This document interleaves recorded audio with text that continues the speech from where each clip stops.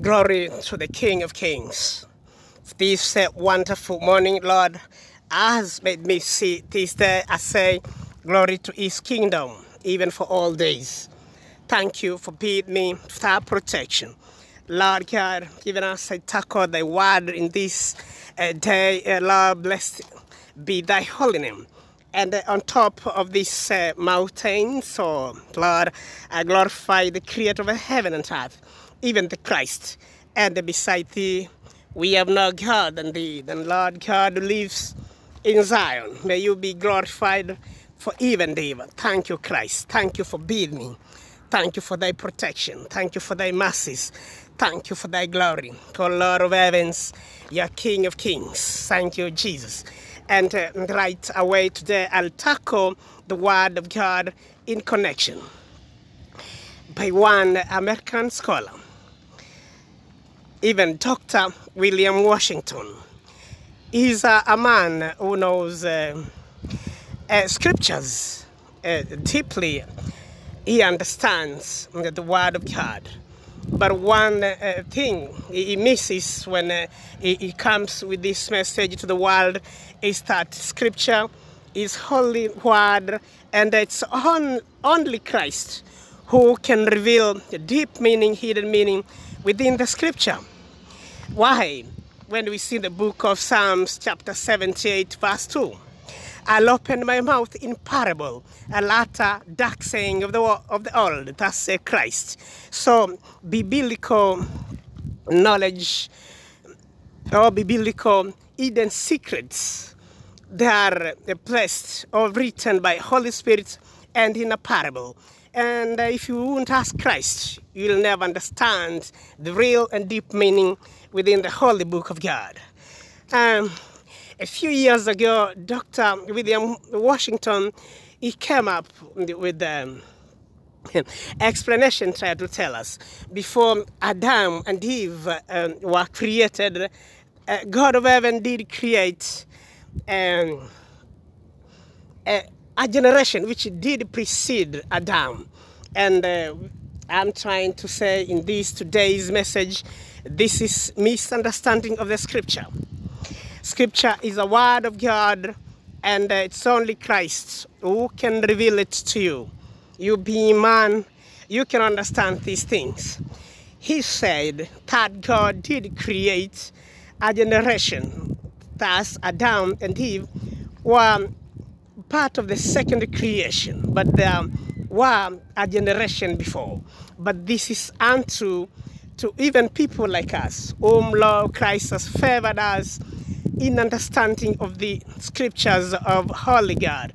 I glorify you, God, as you use me as thy vessel. Oh Lord Jesus Christ, you are holy, holy God, and beside thee there'll never be God than thee. Thank you for this hour and morning as I tackle thy scripture. It's this.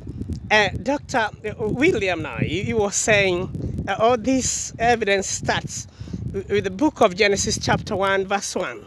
What Dr. Washington he doesn't understand about the book of Genesis chapter 1 verse 1, this reveals the Sabbath day.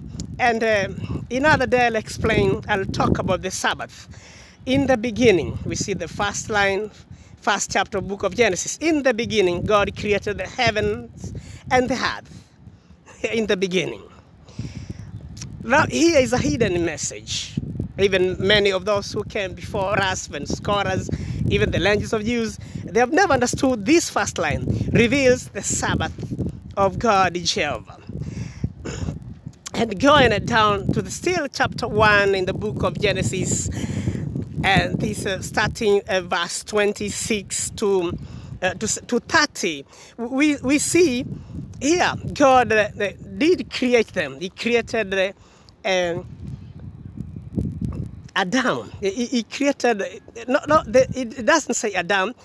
He created them. God, he created them in his likeness, where he said, let's create a man in our own image. going further, we see, and he gives the generation or that man the dominion over the fishes, the beasts, and the trees of the field, and the herbs, and their seed, and the tree will be thy meat. Now here, Dr. Washington is telling us that after God creating this generation, he does not restrict them. That is like a tree, you should not eat that, you should not eat that, like a tree of knowledge. And that's why he's saying, when he goes through here in this chapter 1, this is another generation. But he should understand, Dr.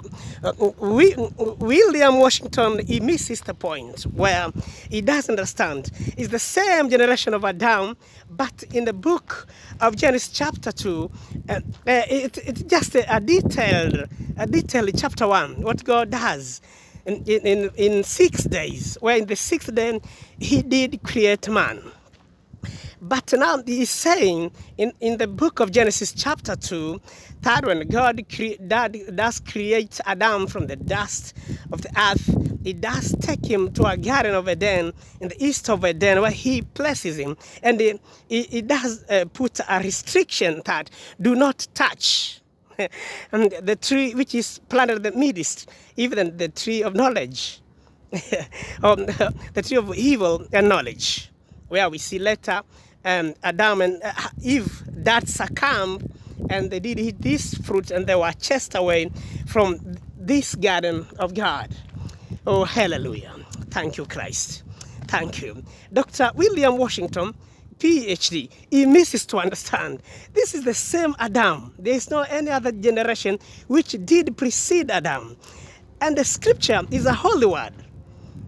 A word of God. You need to ask the Christ himself to reveal to you these things, but you cannot just come connecting dots and saying there was another generation, and this is pure guesswork. He claimed nobody taught him these things. Yeah, it's true, because they don't exist.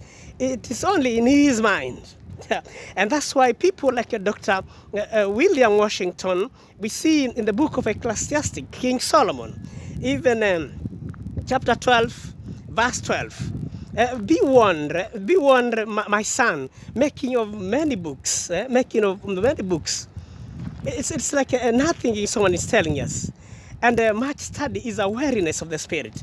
Or we can say it's a vanity. That's why when they read a few more books, I see now they get confused.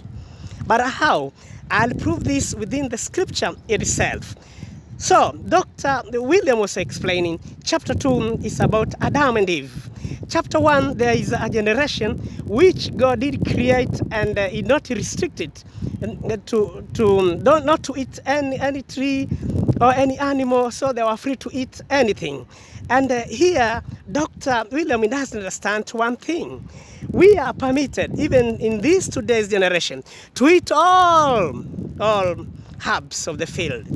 Even we have dominion over creeping things, of all animals, fish in the sea, and everything, except, now he doesn't understand here, except only within the Garden of Eden, the holy garden of God. That's where this tree was.